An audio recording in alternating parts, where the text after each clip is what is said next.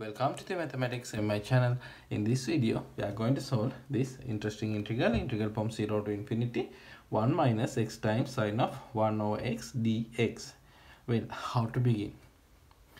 Okay, first here we have 1 over x, so I'm going to take a substitution. X is equal to 1 over u. Now differentiate, so dx is equal to minus 1 over u square du. Now here the limit, we know when x approaches to 0, here infinity, when x approaches to infinity, upper limit 0. So here 1 minus, now sine of 1 over x, we know sine of u, so sine of u, here x we know 1 over u, times now dx is equal to minus 1 over u square du. Okay, then we can change this upper limit and lower limit. When we change the limit, this minus sign get cancelled, so here 0 to infinity. Now here we have u minus sine of u, so u minus sine of u over u times u square, we know u cube du.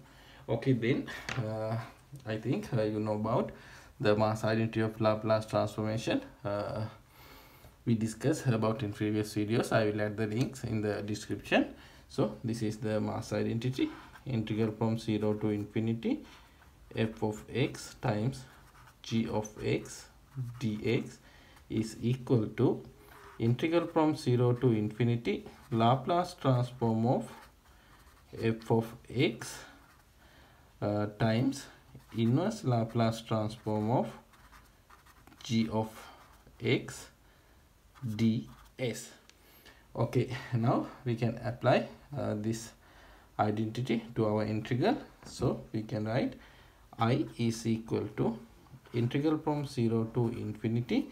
Now as a f of x first function, I am going to take u minus sine of u.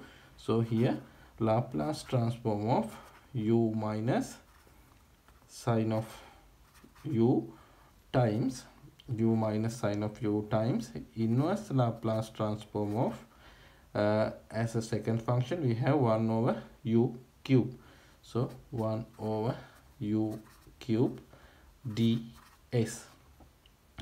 Okay, then we know Laplace transform of u minus sine of u, u, so 1 over s square minus 1 over 1 plus s square times inverse Laplace transform of 1 over u cube, we know s square over 2 ds. Well, then we can simplify 0 to infinity. Now here we know common denominator s square times 1 plus s square, and here 1 plus s square minus s square times s square over 2. Now this s square get cancelled and this s square also get cancelled, so we have 1/2 is a constant, integral from 0 to infinity ds over 1 plus s square. Now we know ds over 1 plus s square arctan, so we have arctan of s from 0 to infinity. If we apply limit, we know arctan of 0 0, arctan of infinity pi over 2, here 1 over 2, so pi over 4. Okay, this is the answer for this integral. If you like this type of integrals and sums and also more advanced calculus, please subscribe this channel. Thank you for watching.